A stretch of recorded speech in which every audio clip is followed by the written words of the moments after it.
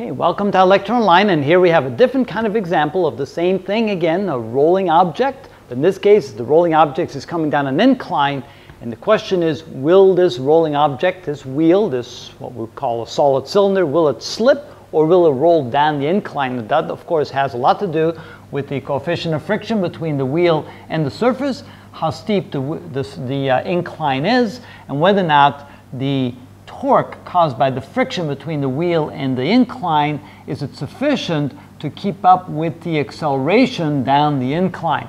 All right, so let's see how we would do something like this, how we'd figure that out. Well, first of all, let's draw all the vectors of all the forces acting on the wheel. We have the mg coming down, so let's go like this. So we have the mg, the weight of the wheel caused by gravity, and of course we can divide that into its vertical and or perpendicular and the parallel components. So the perpendicular component right here would be mg cosine of theta.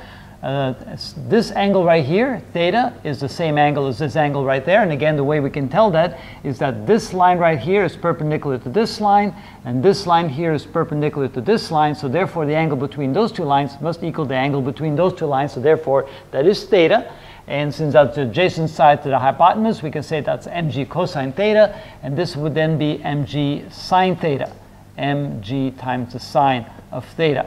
Now, the mg sine theta, that's the force that is pulling the wheel down the incline. And then we have mg cosine theta, which is pushing the wheel against the incline. And that, of course, causes the friction force. Remember, if there's no friction between the wheel and the surface here, the incline, then the wheel would simply slide down the surface and it would not rotate. If there is a friction there between the wheel and the surface, which there must be because the coefficient of friction is 0.4, then the wheel will actually rotate like this, which means there's a friction force in this direction.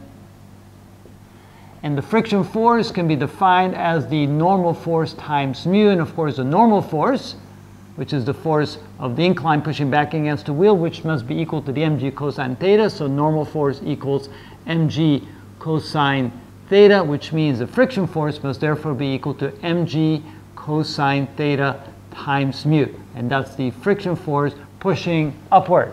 All right, now that we have that, we now need two equations. The first equation we need is F equals ma, because that will govern or determine the acceleration of the rolling wheel, the rolling cylinder coming down the incline. And we also need the equation torque equals I times alpha, because that will govern the torque causing the wheel to rotate. And the way we can look at it is, if the torque is sufficient to make the wheel rotate fast enough or accelerate fast enough so that it can keep up to the translational motion, the wheel will not slip. But if the torque is not sufficiently large to cause the angular acceleration to be large enough to keep up to the translation acceleration, then the wheel will slip. So what we're going to do is we're going to try to find what the maximum acceleration is that this torque can provide for the angular acceleration, and compare that then to what the force then needs to be to push the wheel downward. Of course, you need to have a maximum force there. If the force is any greater than that, then the wheel will accelerate too fast and the torque cannot keep up. So watch and see how we do that. Well, remember that torque equals I alpha is the rotational equivalent of Newton's second law, F equals ma. Instead of F, we use torque. Instead of mass, we use the moment of inertia. And instead of linear acceleration, we use angular acceleration.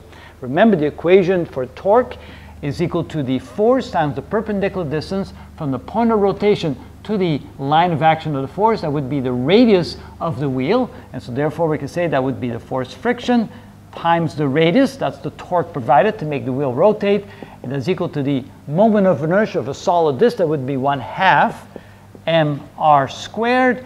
And alpha, the angular acceleration, can be found by saying that the linear acceleration is equal to r times alpha. Therefore, alpha is equal to a divided by r, and we can write that instead of alpha, we can write a divided by r.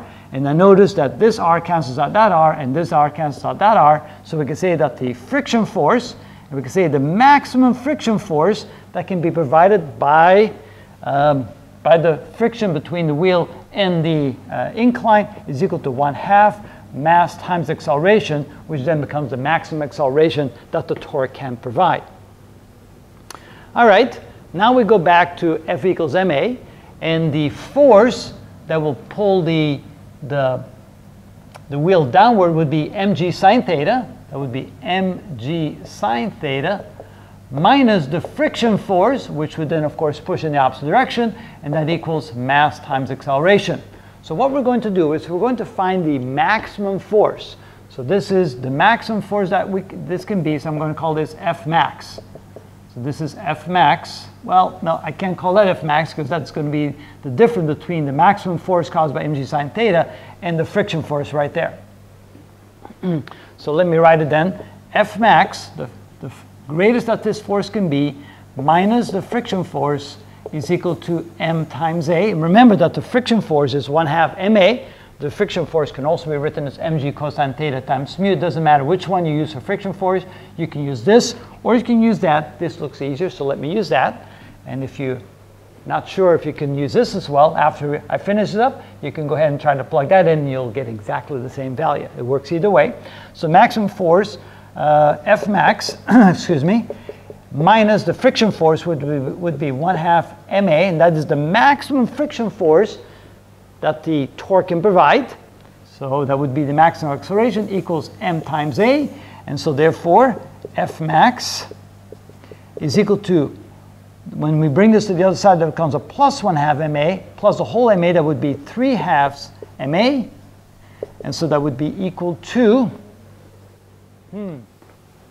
actually what I need to do here, in order for me to find that, I need to find what the maximum acceleration is that can be divided by this maximum force. So what I need to do actually here is I need to solve for maximum acceleration. So I can say A max is equal to 2 times the maximum friction force divided by the mass. So put the 2 over here, take the m, divide the other side, and so we get 2 times the maximum friction force, which would be mg cosine theta times mu divided by the mass.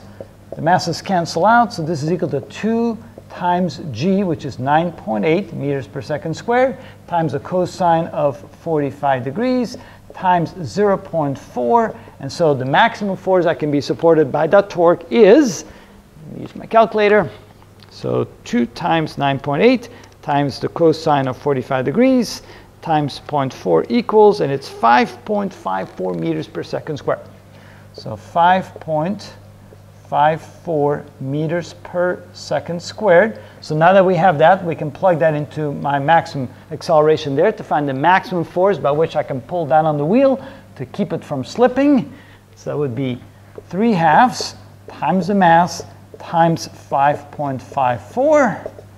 And so it would be times 4 times 3 divided by 2 equals, and it's 33.3 newtons. All right, if I pull on this wheel with a force greater than 33.3 newtons, the force will be too large for the torque to keep up and the wheel will begin to slip. Now, how big is this force? Is this force greater than the maximum force allowed or less than the maximum force allowed? If it's less, the wheel will not slip. If it's larger, then the wheel will slip.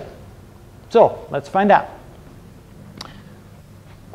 Mg sine theta is equal to question mark. So mg sine theta is equal to the mass times g, which is 9.8, times the sine of 45 degrees. And let's see what we get here. 4 times 9.8 times 45 sine equals, and it's 27.7 newtons. That would be the force caused by mg sine theta. Since that force is smaller than this force, we can conclude the wheel will not slip. The answer therefore is no. The wheel will not slip because mg sine theta, the force causing the acceleration, will be smaller than the maximum force that can be applied before the wheel begins to slip. And so the answer is the wheel will not slip. All right, so that's our example for an inclined plane like that, and have a rolling object on the inclined plane.